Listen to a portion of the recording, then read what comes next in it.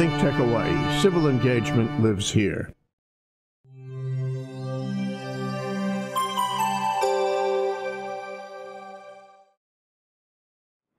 It's 1 o'clock on a Monday afternoon, so you must be watching ThinkTech Hawaii, Research in Manoa. I'm your host, Pete McGuinness-Mark, and every week we bring you research experiences from the Institute of Geophysics and Planetology at UH Manoa. Sometimes it's geophysics, sometimes it's planetology. And boy, have we got an exciting show for you today, and a slight variation. We have a guest who's a remote location, so I'm very pleased today to introduce Dr. Milton Garces, who is a researcher within the Hawaii Institute of Geophysics and Planetology. But Milton has his lab on the Big Island, so he's joining us live via Scope. So welcome, Milton. Hopefully the weather over on the Big Island is just as good as it is here at Manoa.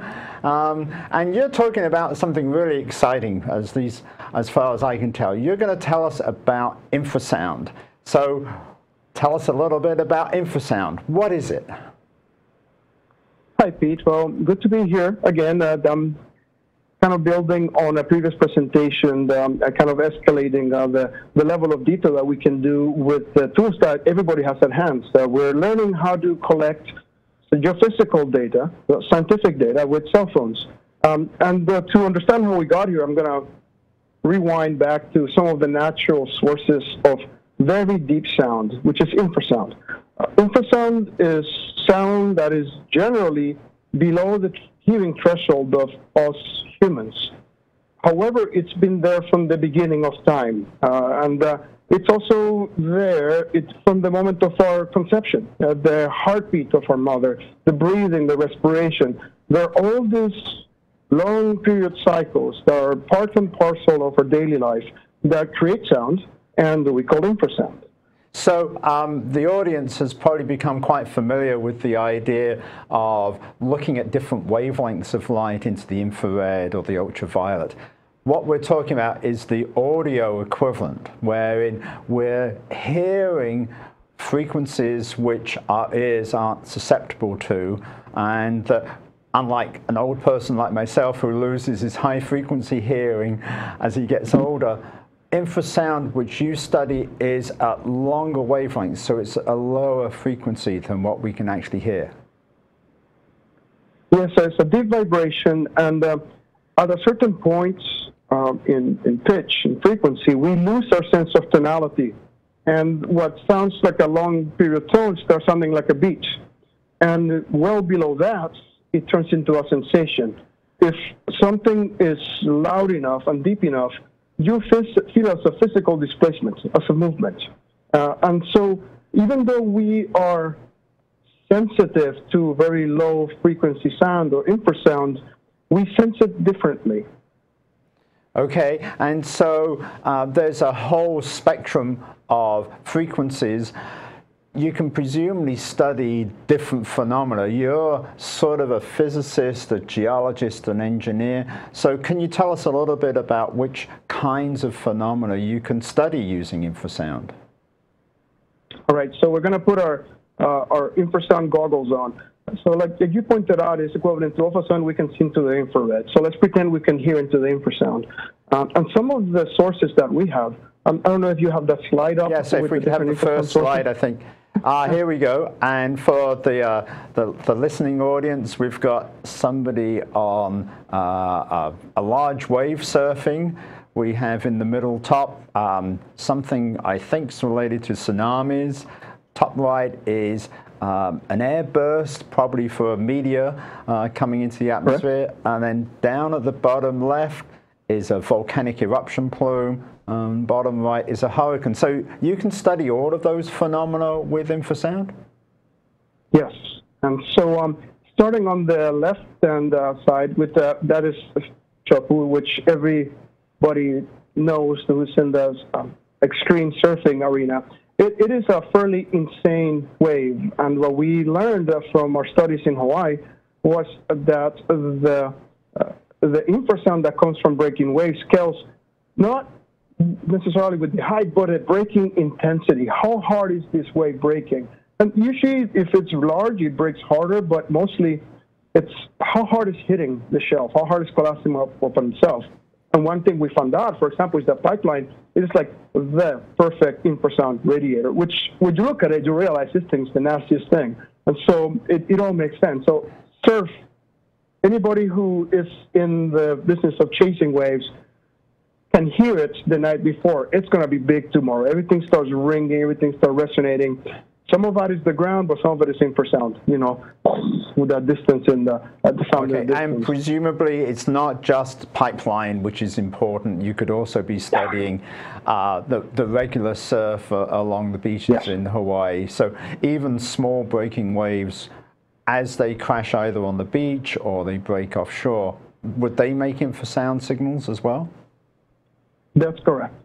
And so the bigger they are, the meaner things are. In general, the rule is the deeper they go. So this is something that's going to be recurrent.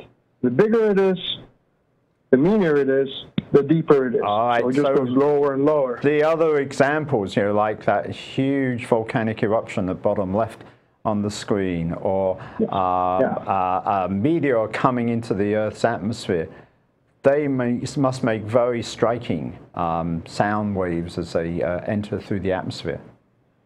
Yeah, just taking the wave analogy to the other extreme, you have the Tohoku earthquake and tsunami. And we had an infrasound signal, that giant wavelength, I mean the scale of the atmosphere, that arrived to Hawaii 5 hours before the tsunami. Is essentially an acoustic precursor to the tsunami wave. Which would give us an early warning signal if we had an array of instruments. Now, do you just have regular microphones for this kind of work? The second slide shows some of the toys I think you've built. Can you just explain some of the things which we're seeing in this illustration? All right, so you're looking at the infrasonic things. And this is, on the left-hand side are some of the equipment that we have traditionally used to record infrasound. And they consist of a microphone, a low-frequency microphone, which doesn't kind of look like your microphone unless you like zoomed in with a microscope. Right. And our sound crew here in the studio are scratching their heads saying, that doesn't look like a microphone to me. Absolutely. And part of that has to do with the scale of the sound that we're trying to capture is on the order of tens to hundreds of meters. Okay. So it occupies a lot of space. So these things are minuscule compared to the scale of the sound we're trying to capture. And do you put them out in the field or have them in a lab, or what's the deployment strategy you use? So on the left-hand side, we have the cylindrical things are the sensors, and then the more square things are the things that turn it into bits and bytes. And then we deploy them, not necessarily as single stations, although we can do that, but as conglomerates of elements that act coherently. Like we have 2 ears, and that helps us find directions. If we have more than 2 ears, we have 4 ears, we could tell heights much better. And so we deploy them as sets of sensors that work together to be able to tell direction of arrival of a sound wave. So essentially, with our sensors, it came from the right, it came from the left. And you would put these sensors tens of meters or kilometers apart, or on different continents? What's the spacing that you need? So we would put them on the ground, on the surface of the ground, listen to the atmosphere. Although some people put them in balloons and some people put them in all kinds of strange places. But the concept is you design the separation based on the scale of the sound you want to capture. So if you want to capture smaller scale sounds, it will be on the order of tens of meters. But if you're trying to record a clandestine nuclear test at distances of 2,000 kilometers, which a lot of these things are designed to do, then the distance between each element is on the order of kilometers. So you end up with a very large aperture to scale with a very large sound. All right, so it would be comparable to, say, a radio telescope that astronomers might use, or a seismic array that a geophysics person might be studying earthquakes, that sort of thing. Yeah, so these are adaptable aperture telescopes that you have multiple elements. It's the same idea. You're looking at sound coming from the same place at different stations and then putting it all together again. Now, on the right-hand side of that same figure are our new toys. These are toys that are essentially Internet of Things capable. And one of the things that we are developing our cell phones, smartphones, Right. for data collection. And we just got lucky. They've been performing very well for. And I think we'll get back to the cell phones in the second half of the show. I think the third slide actually shows us what some of your data look like. And it doesn't particularly matter. We're looking at sound waves, it says, from Tohoku. But can you explain all the nice colors and what the scale is on the left-hand side? We're seeing not one frequency of sound, but many. Is that correct? Yeah, this is the part where I put my expert goggles on and I look at this data, and it's what we call an expert's rendition of the same wiggles that you'll imagine. On the bottom panel, you can see that there's a little black line, and that's what you will get from any sound file. So you have an MP3 and you put it on your recorder and you see wiggles. It's like, oh, cool. Yeah. Well, the very first wiggle that you see there on the left-hand side with the sharp onset, the first color that you see, that corresponds to a seismic wave that came from the Japanese earthquake. And so, and the whole first stage in there, on the left-hand side of the figure, are earthquake waves arriving to Hawaii from Japan, and different paths that they take through the different layers in the earth. And so that earthquake was so big that it shook here in Hawaii, and the microphones, well, they're moving up and down, and that gives you a pressure differential. So we can record seismic. On the horizontal axis, we've got time. Yes. Early on the left, Yes, late correct. on the right. Yes. And then the colors, might they be intensity? They tell you direction, they tell you the speed of propagation, they tell you a number of variables that give you reassurance that this is legit, this is a real signal.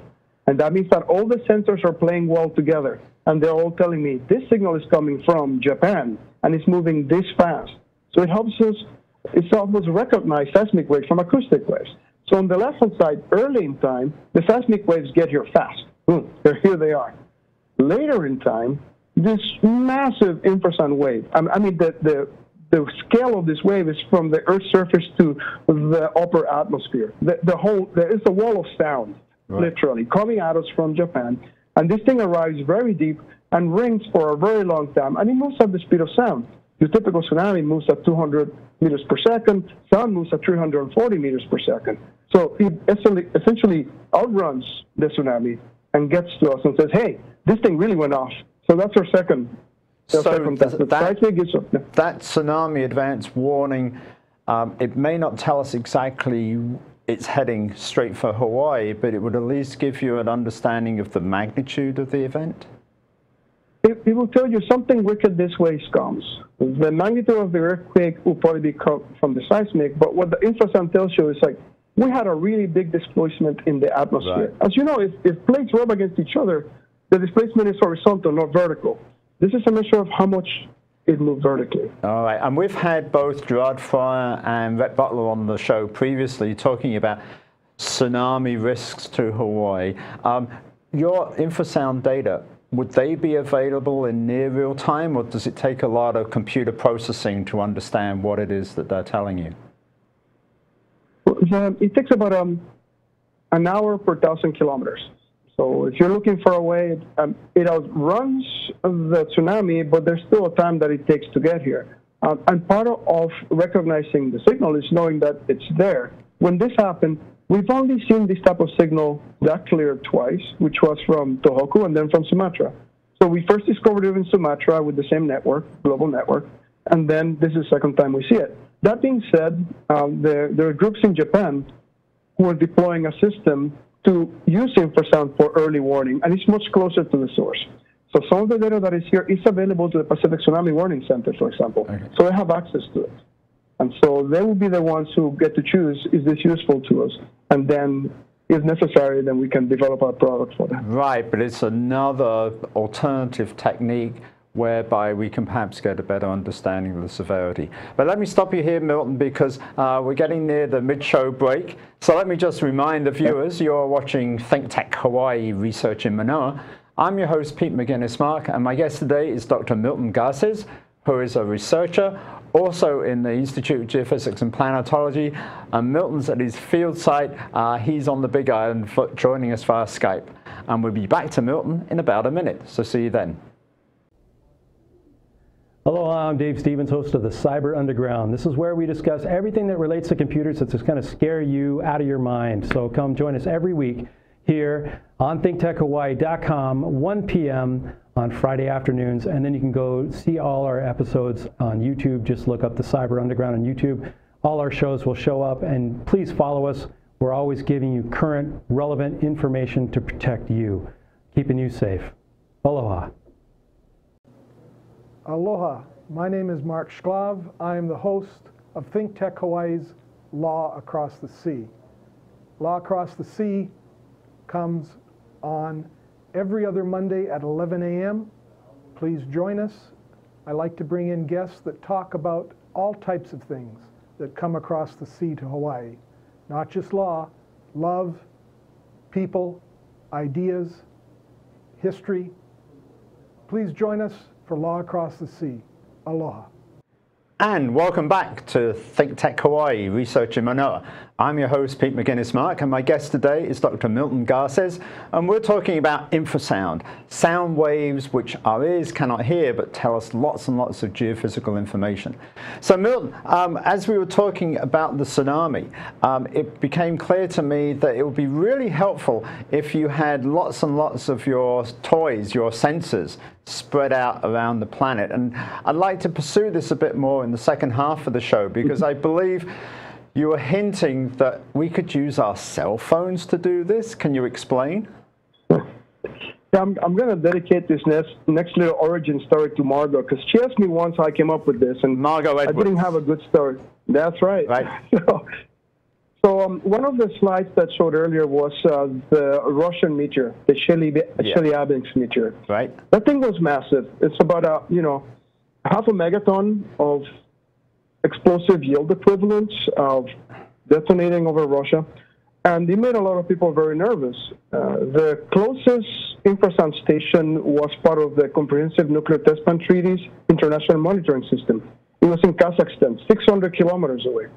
And the signature was loud and clear. Over the next day, that giant explosion from this monster meteor went around the world not once, but twice. And we got very excited about this. We don't get something like that very often. It's been the biggest explosion. Fortunately, at least. Fortunately, yes. Yeah. It's kind of nerve-wracking. This is an ex-secret Soviet facility, right? So yes. Imagine there was a moment of tension there. And so when I looked at the waveform, the Nexus 5 had just come out of Google, and they had a barometer in there. And I looked at this, and I looked at that, and I said, hey, we could have picked up this signal with a cell phone. And this is just an illustration. Presumably this is stylized, or are these real data that you're showing us on this cell phone? Oh, no, this is real.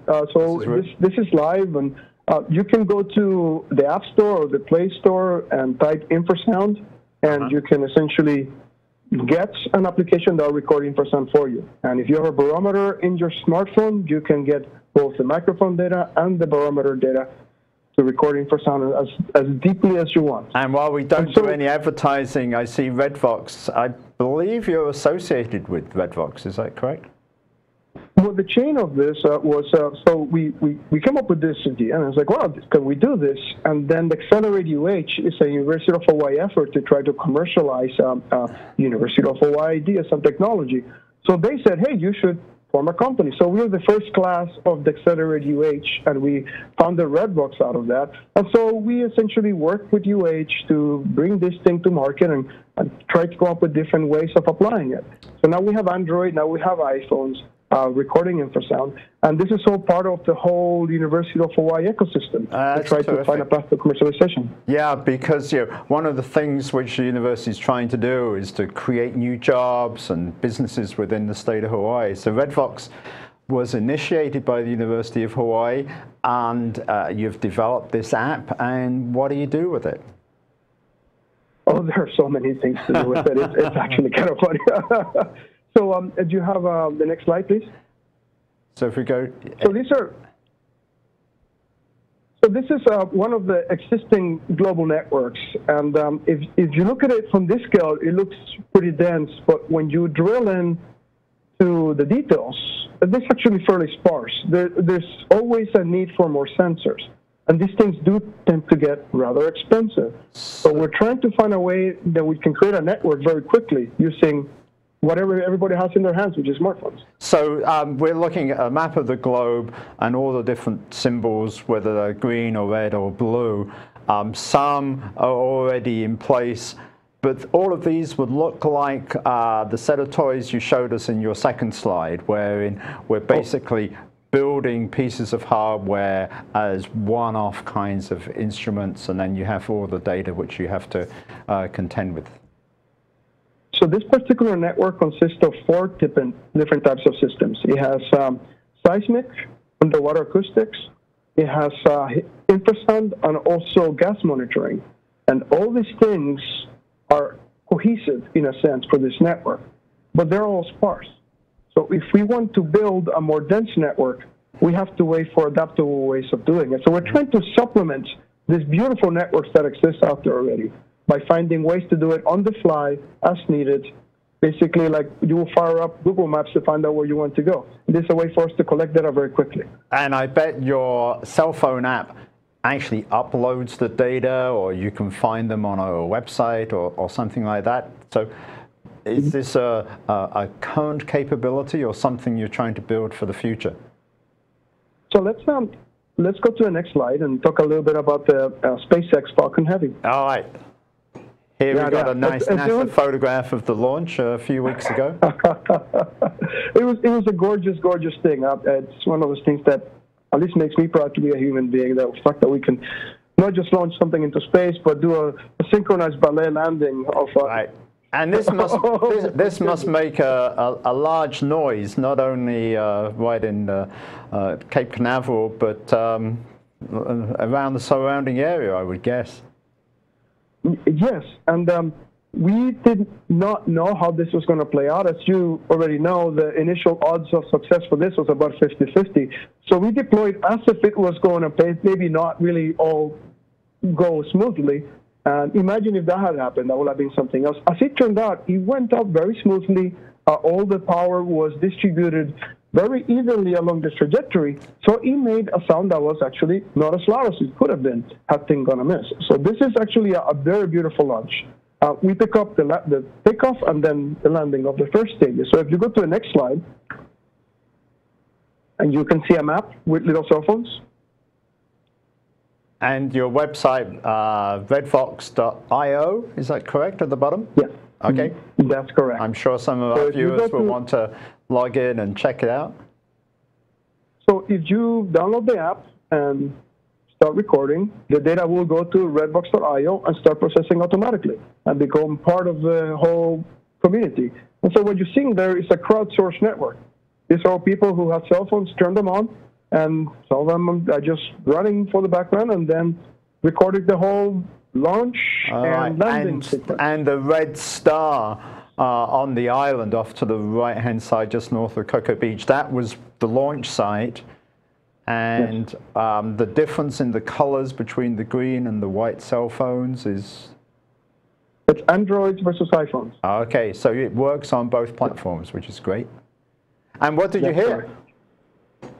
Well, if you look for the last slide, and again, this is one of the things that I'll just explain with some detail. Let's take a look. Yes, okay. What do we have here in this slide? So I'm showing you one of our first test units. This is an iPod Touch. It's not even a cell phone. It's a music player. So essentially, it's a music player that has a microphone in it, and it's sitting over 20 kilometers away from the launch site, or quite a ways away. And what you can see in that figure is time on the horizontal. Yep. And on the vertical, on the lower panel is the waveform. Again, if you have a sound file, you will see the waveform. And the time is in minutes. Is that right? The time is in minutes. Yep. That's correct. So it takes a while for the sound to get to 20 kilometers away. And then what you're seeing is the whole launch sequence. It turns on, it goes off, it vanishes. And then later, you see this little spike that show up as a high-intensity yellow. Yeah. And on the third panel, red. That's the reentry component. That's when the items start coming back down on Earth. Unbelievable. And then the grand finale over there is that double entry. And somewhere in that tunnel over here, there's that core stage that hit the ocean at Mach 1/2. But that takes a little bit more advanced digging. Yeah. If you're a SpaceX engineer, for example, there must be an awful lot of technical information which you could pull out of that kind of infrasound sonogram, for want of a better word, because you mentioned, had it exploded on the launch pad, it would have had a different acoustic signature from whether or not it was working correctly. And would you even be able to tell, say, if there was one of the boosters which wasn't quite functioning as well as the other two? When my car's not running properly, I can hear that it's not happy. Is the same true for the infrasound signals? I would think that that would be the case, and I will hope that the SpaceX engineers have a good set of microphones laying around the launch pad to record the performance variables on this. I doubt that they will share that with us, but if they wanted to, that would be most fantastic. But this would be a great capability that you could provide to either SpaceX or to NASA or anybody else. You don't want to go into the field and have a whole array of instruments which then get fried as the rocket goes up. But infrasound, you can stand off 10, 20 miles and still pick up these signatures. That sounds, something that your company might be particularly interested in. Who knows? If you think of volcanoes, an inverted rocket that never makes it, then that was the original premise for volcano monitoring, essentially. Just step away from the monster, don't get hurt, don't destroy your equipment, and then record from a distance. And so the beautiful thing is that we have never built a rocket even half or a fraction of as powerful as our big volcanoes on Earth. Those are the nastiest, biggest things. And we pick up those signatures anywhere on the planet now because they're so deep and so clear. So infrasound is incredibly diverse. You've just shown us that you can study surf breaking on the ocean, on the coastline, or tsunamis or volcanoes, and then you closed with infrasound of a rocket launch. There must be many other applications. So as we draw to the end of the show, Milton, you should come back and tell us some more about one of the other applications, because I know you've spent a lot of time developing this instrumentation. Would you be wanting to come back some other time in a not too distant future? Of course, Pete. Oh, it's terrific. Well, I'm afraid we've come to the end of the show, so let me just remind our viewers, you've been watching ThinkTech Hawaii, Research in Manoa. I've been your host, Pete McGuinness-Mark, and my guest today has been Dr. Milton Garces, who's a researcher within the Hawaii Institute of Geophysics and Planetology, and we've been learning just a little bit about the fascinating field of infrasound. So hopefully we can get Milton back sometime in the future. Until then, join you again next week. Goodbye for now.